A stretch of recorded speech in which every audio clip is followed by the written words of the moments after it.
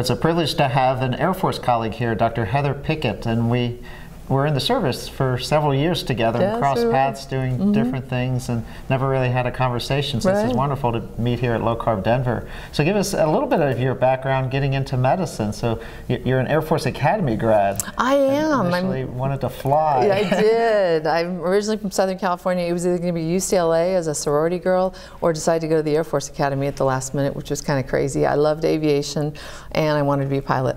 And then at the academy, I kind of had this, you know, revelation. I thought I'd want to fly fighters, and I couldn't back then in the 80s. And so I went to med school, and I was one of the first cadets to go to a DO school because I liked a little more of the holistic approach. So the Air Force sent me to DO school. Yeah, so you finished your training, your residency training. You started, you said, in general surgery and then flight med. So right. So I finished med school and then I did a general surgery internship, and I thought, okay, I really want to do general surgery, but I realized in the Air Force you get an opportunity after internship to go practice, as you know, as a general medical officer or as a flight surgeon. And I thought, well, gosh, this is the best of both worlds. I can be a doctor for the pilots, and I'm going to do this before finishing residency. So I went out and I was a flight surgeon and was able to work at Edwards Air Force Base and work in Germany and do several other really neat assignments, as you know, being a fellow flight doc. Got to fly in fighters and did a lot with occupational medicine, public health, a lot of preventive medicine. And one thing that really challenged me was it seemed like our Air Force members just kept having more and more problems with weight. And that was something even the pilot crew. Even the pilot crew, not as much, but yes, exactly. See the Hollywood, but the real world is not so much like that. And not just the pilots, but you know, as a maybe explain to the audience watching what is your day like? People hear flight surgeon and they think, oh, you're like, you know, doing operations on planes. But tell us what a typical day or a typical week would be at Edwards Air Force Base. You know, where pilot training, fighter pilot training is what you would do as a doc. Yeah, so as a doc, basically, you call it surgeon because in the Army, in the original, you know, World War II, a surgeon is a physician, so that's a British term. So I wasn't doing surgery in the air, although I have done some procedures in the air, I will say. But a typical flight surgeon is actually the pilot's you are there to approve if the pilots are going to fly or not. And a big thing as a flight surgeon is you've got to understand what kind of physiological challenges they're going through. So especially at Edwards Air Force Base, which is the Air Force Test Pilot School and the Flight Test Center, we really had to understand what challenges are there in flight with high performance flight. We had helicopters back then, we had heavies, we were testing a lot of really interesting materials for radar. You're working with occupational health and possible toxic solvents. We had the space shuttle astronauts back then. So you really do a lot of that, but you're also seeing the pilots as patients and their families. And you're keeping them healthy. You're doing whatever you can to keep them flying in the air, which means limiting medications, which means as an osteopath, you know, I would do manipulation on them to avoid having to give them medicine so they could go back up and fly. I think the other thing that was amazing is that we also had to keep ourselves to that same standard. So we were considered air crew. We also did a lot of hyperbaric medicine, altitude chambers and dive chambers because we had SR-71 out there, we had the U-2. So those are just some of the things you get to do as a flight surgeon. And of course, after that came a lot of our involvement in the conflicts, and flight surgeons are front of the line for that. But you really are doing, it's the ultimate family medicine because they have to trust you. They have to trust you and say, look, I have this problem. And they would wait until it's really bad because they wouldn't tell you. But since you're under the same requirements and medical standards, you understand that you have to. And it's the art of building trust. It really is. If they don't trust you, they won't come to you. Which prompted me to go into family medicine. Yeah, it is. It's the ultimate family doc. Right. And so after that, I actually did a residency. They trust you with their lives.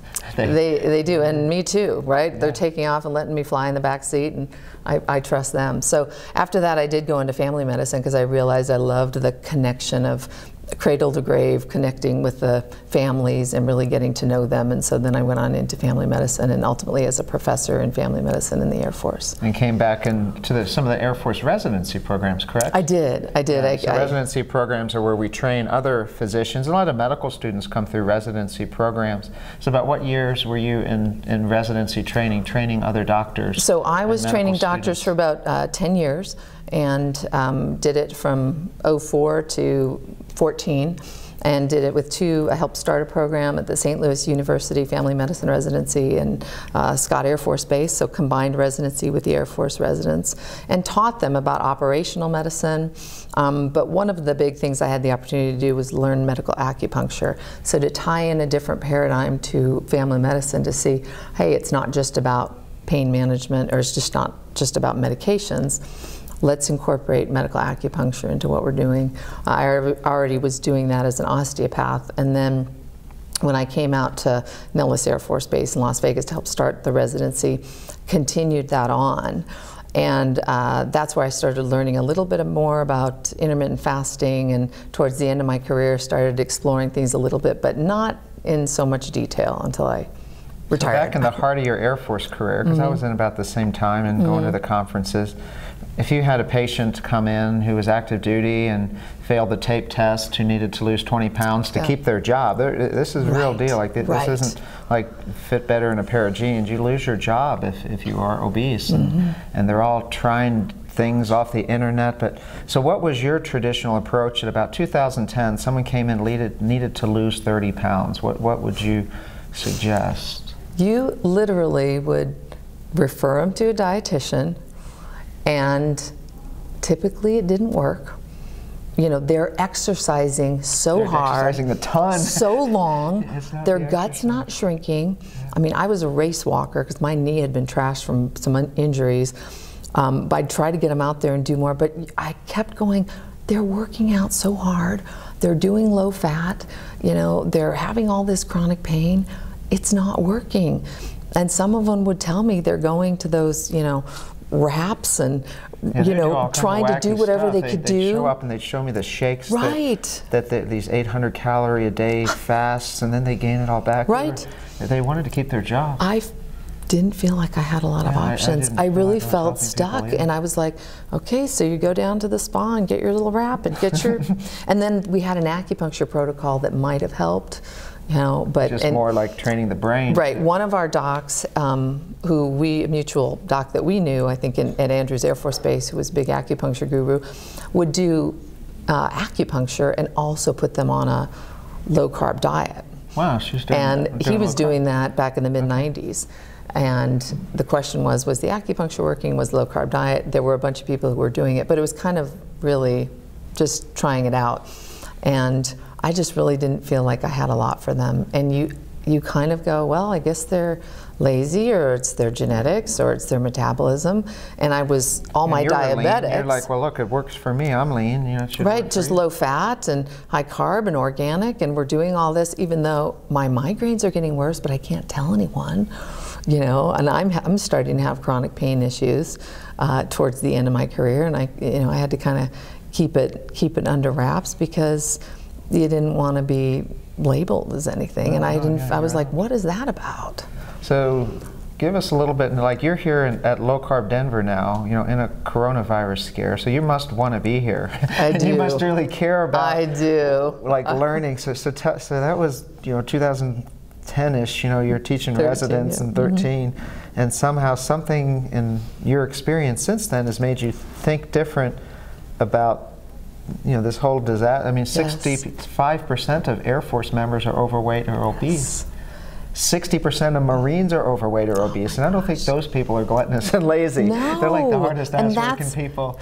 So what made you start questioning and now rethinking and maybe want to apply paradigm shift to your practice? You know, you're still seeing patients in Utah now, Heather. Yeah, so I started working at the VA after I retired, and I was fortunate enough to be in pain management, which was not prescribing opioids, but I was fortunate to work in medical acupuncture and osteopathic manipulation.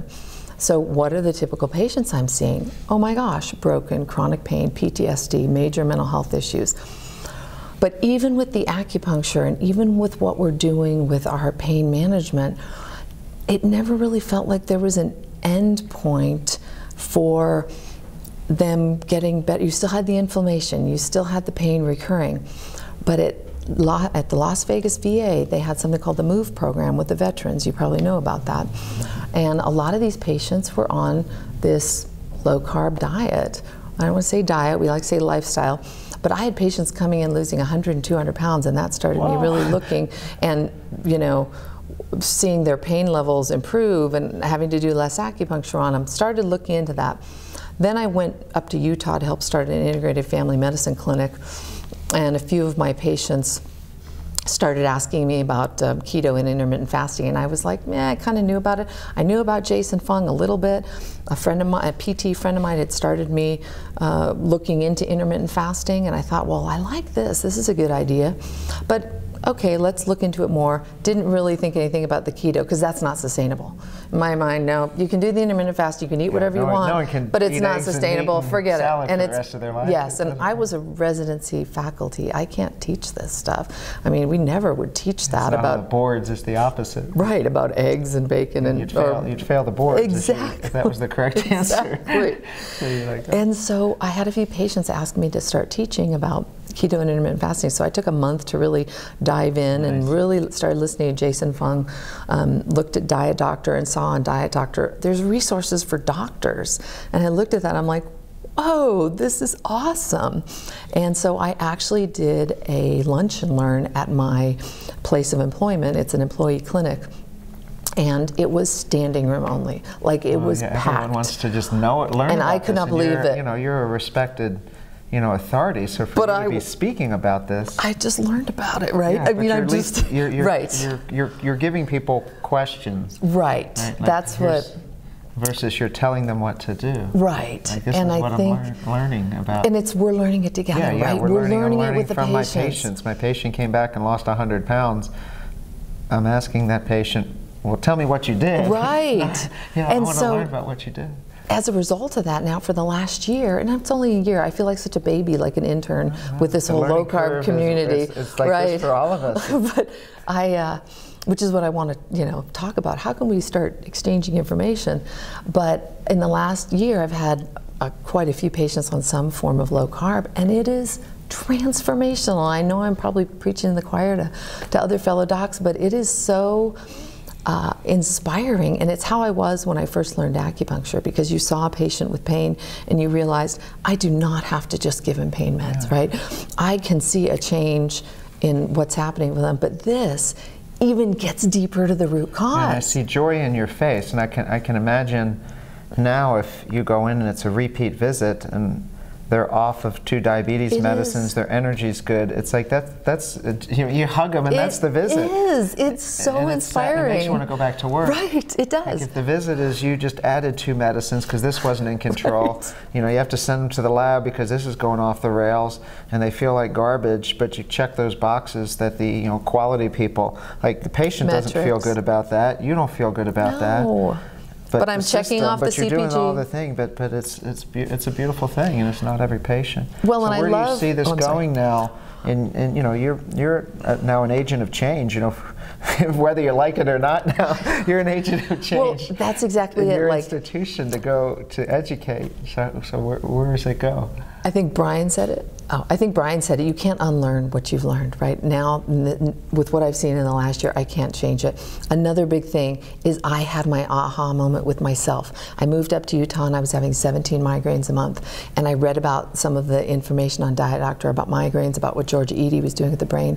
I did it for myself, and I'm down to maybe 2 a month, and I'm like, what? And this is chronic pain. It's just like so the neurological issue, right? It doesn't eliminate them, but it helps control them in certain patients, not all. So I don't know where this is going. I know not everyone in my organization agrees with it. You feel kind of like a lone wolf sometime until you come here, which is why I wanted to be here in person and meet people like you. You have a tribe that even though you might be 1 or 2 in your institution, right? Now with social media and the internet, and Diet Doctor now has a 3-hour CME I just course. saw that. So just let people go do that. Yes. And not that they need, it's not a religion that we need to believe or not believe. It's the just, data is there. This is like acupuncture, right? You have chronic pain, you can take opiates, or we could do acupuncture. You know, what do you want to try? This one's going to get you off of the meds, maybe. This one is more meds, more side effects. It's just the rejoicing of, I have a diabetic, 12.0, hemoglobin A1C down to 5.8. I have never had that in 25 years. You don't have that in medicine. Right. A risk of triglycerides plummeting 200 points. Wow, like, you know. It's so exciting. When you get it back, I'm like, this isn't real. Yeah, so you have these celebrations with your patients. You get the A1C back, and you're like, whoa. It is. And you want to share it with everyone, but you're so busy, so you got to get on to the next patient. Yeah. Well, good. We'll keep it going. Hey, thank you. Elva, thank you for what you're doing. You are inspiring all of us. Team, both retired. Yeah, we are. It's great. It's all good. My hair's going to grow out a little bit. Yeah, it's out of range, but so is mine. A little bit now. That's cool.